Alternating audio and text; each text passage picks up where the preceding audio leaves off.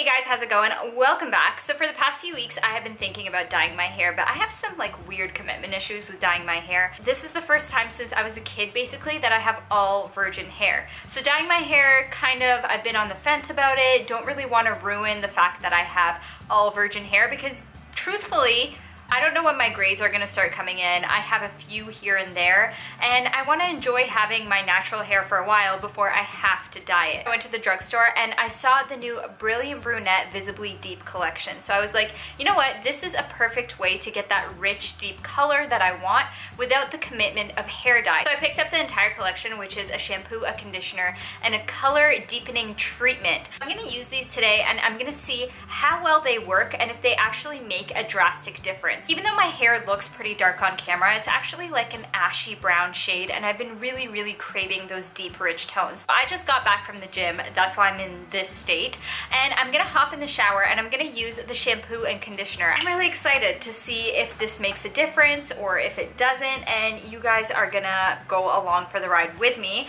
And then, yeah, afterwards I'm gonna use this Visibly Deeper color treatment. It says, get a surge of deep, rich hues in just 5 minutes. Our color deepening treatment creates a darker, more lustrous brunette.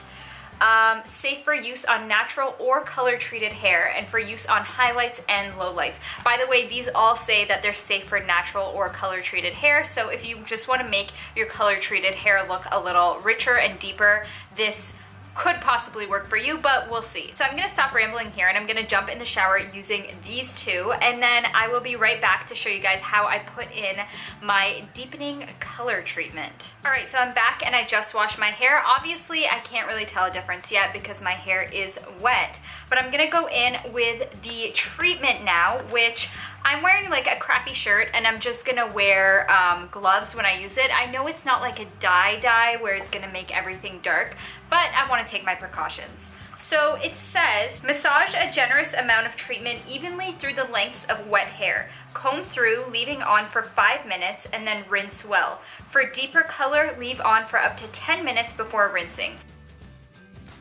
I'm gonna go in with a comb and I'm just gonna make sure that I get enough product on all my hair because I don't want it to look patchy. So now that that's on, I'm gonna wait about 10 minutes and I'm gonna wash it out. And when I come back, I will have my hair blow dried and styled, and we'll see if this actually worked.